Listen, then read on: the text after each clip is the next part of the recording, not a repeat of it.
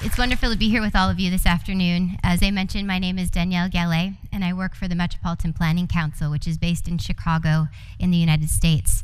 I am an urban planner by trade. I work in the water industry. Previous to that, I worked for about 7 years in private equity. So I bring this balance of understanding financial markets with natural resource management and the built environment. It's great to be here with all of you. I've been asked to just talk a little bit about how in moving to water-wise communities, there's also this aspect of the circular economy, and I want to tell that through a couple of stories of small wins that we're having within the Chicagoland region.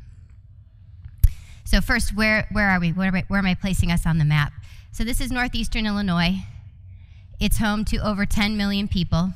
So I work with not just one city, I work with over 200 municipalities and over 400 water supply utilities as an example. So let's take a look at that. This right here alone is a map of the water supply utilities within northeastern Illinois. As you can see, it's quite fragmented, and so one of my jobs is basically to solve puzzles. Working on that complex system, that fragmented system, how do we get everyone moving forward to work together in realizing water-wise communities? And how do I do that? I do that through original research, through storytelling, through launching pilot projects, to ultimately pushing for policy. And one of my major responsibilities is bringing together all of these different areas and different stakeholders to work together collaboratively so that we can actually start to move forward in a more holistic practice of water resource management. I want to tell that story through two issues that we're having in the Chicagoland region. One, the way we've built our cities makes them flood. And Chicago is also, the other stories I've been hearing here at the conference, Chicago is not alone in that.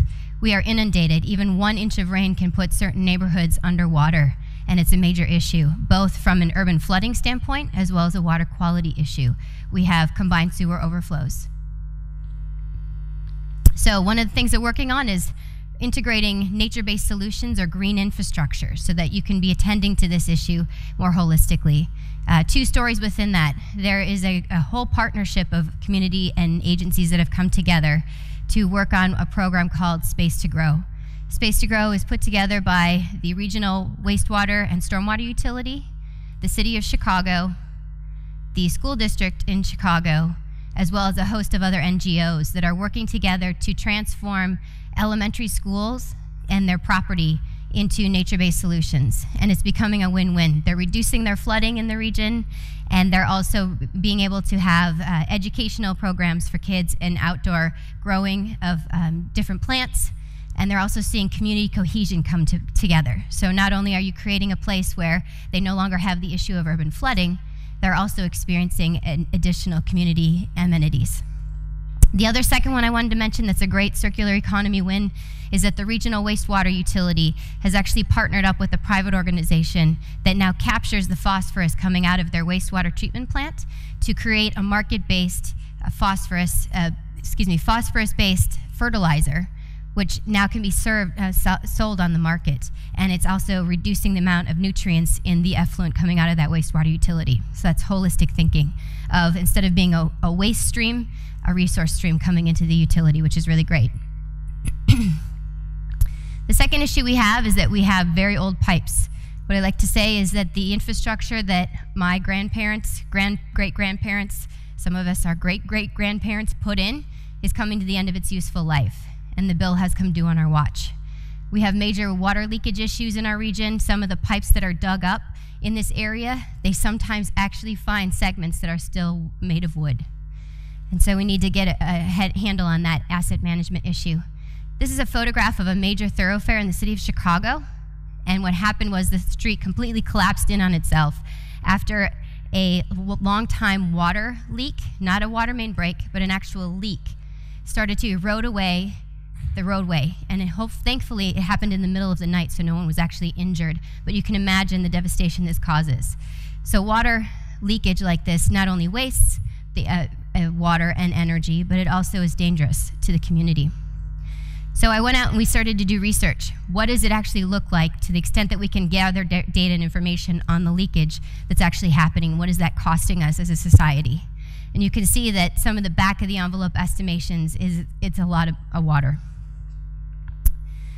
So between that and the street collapse, we were able to tell a powerful story that encouraged the city of Chicago to take a look at its water rates and actually raise them so that they can be now going through and doing a more robust capital improvement project to improve the situation in the city of Chicago.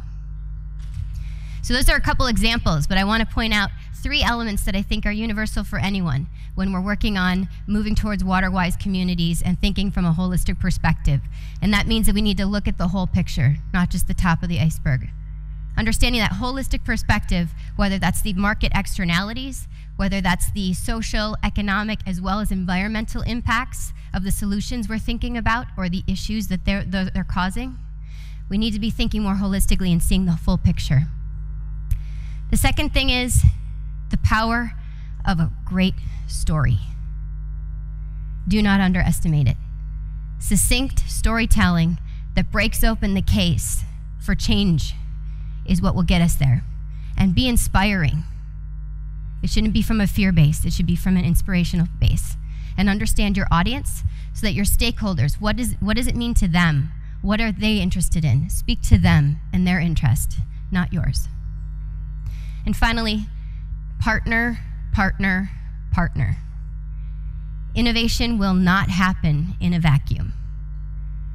We absolutely need to get out of our industry silos. We need to come together around a table and have a fair discussion where we value all of the technology, all of the technical expertise, and all of the skills coming to the table. Pull in artists, pull in botanists, get creative in thinking about who that team member could be that could actually start to think about this differently and move us towards more water-wise communities and holistic water management. Thank you for your time.